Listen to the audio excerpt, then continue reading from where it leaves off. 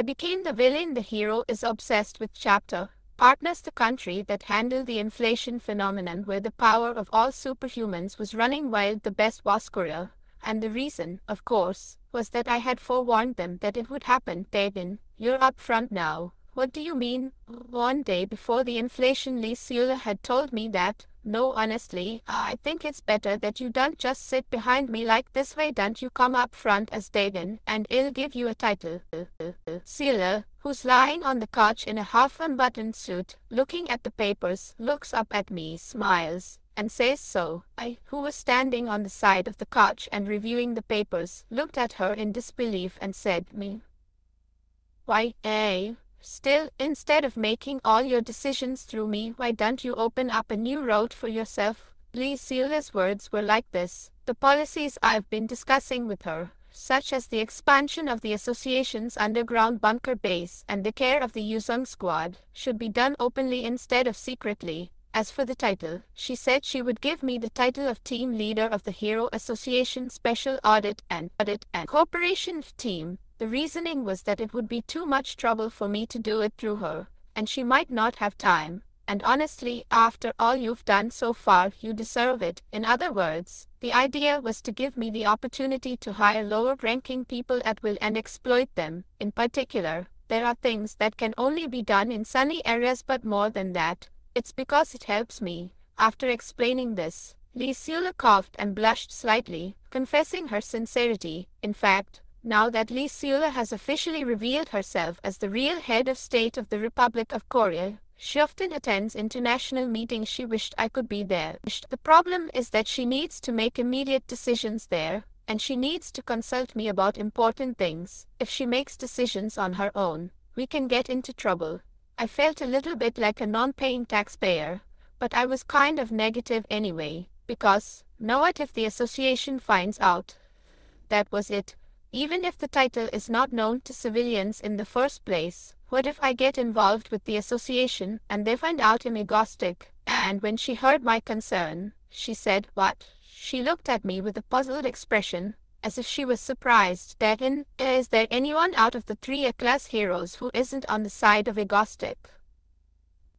I'm on your side, Shadow Walker's on your side, and now even Haru is on your side. You're even dating. Besides, you've already cooperated with the head of the association as egoistic, and didn't you say that everyone in the first Yuzong squad knows you're egoistic?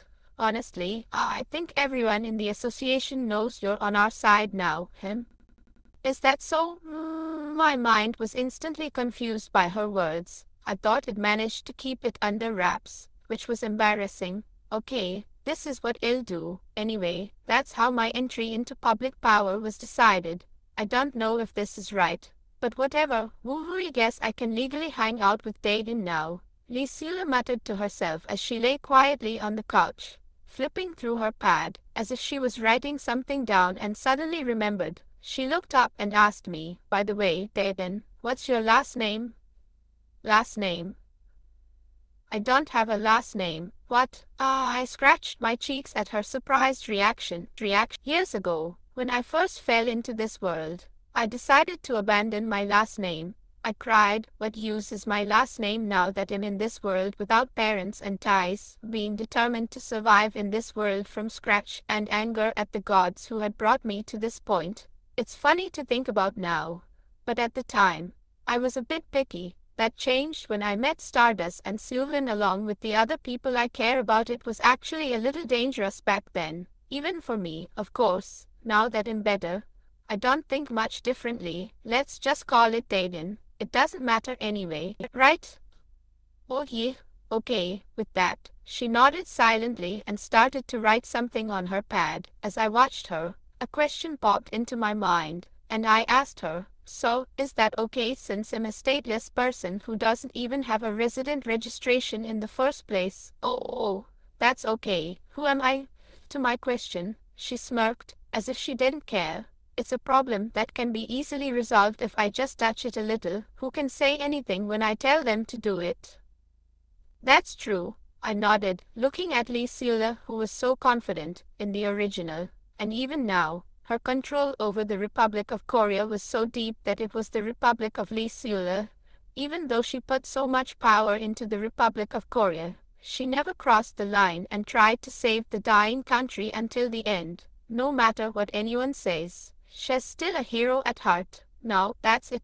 Dagan is a member of the government-affiliated Hero Association Corporation team, and I've set you up as one of my direct staff. I see. Good, she replied with a smirk as she put the papers down. Priscilla stretched out on the couch, her light blue hair hanging down. She put the pad back on the desk, smiled mischievously, and then suddenly grabbed me by the arm and pulled me onto the couch.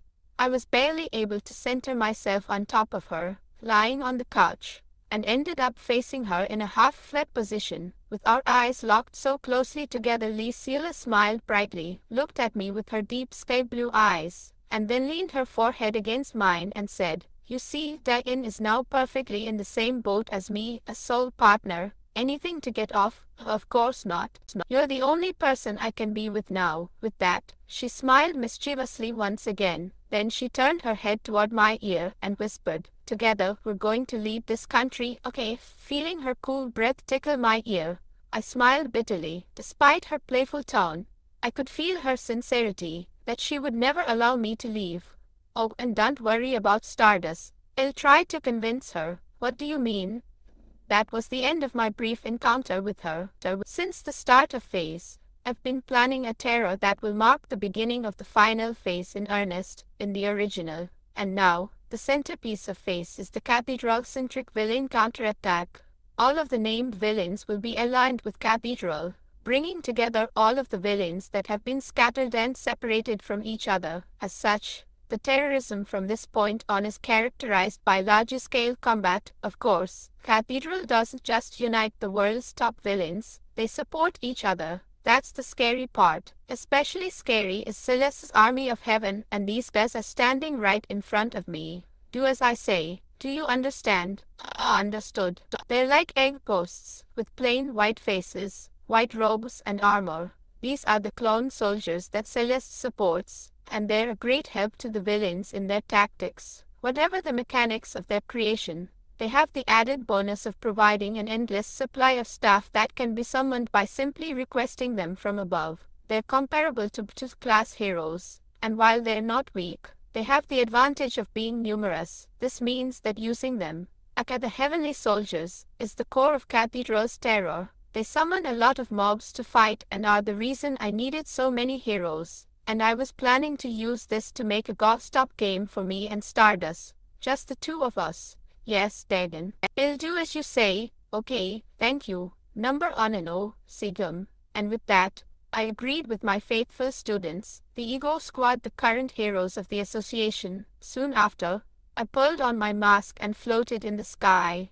fully dressed once again, to announce my splendid return. Here we go. Let's start our first terrorist attack in a long time. The purpose of this attack was twofold. One, to announce that I am back in action as a member of the Cathedral. The other, to meet Stardust legally. With that, I set up all the dozens of cameras floating around me. I smirked, and as I turned on the broadcast, I opened my mouth. "Hello, everyone. This is Agostic." I returned.